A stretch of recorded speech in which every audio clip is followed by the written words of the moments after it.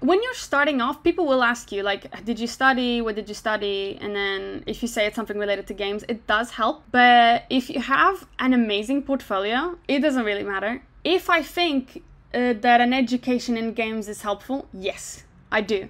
Because I don't think, if I didn't go to uni and study what I did, I don't think I would have been where I am.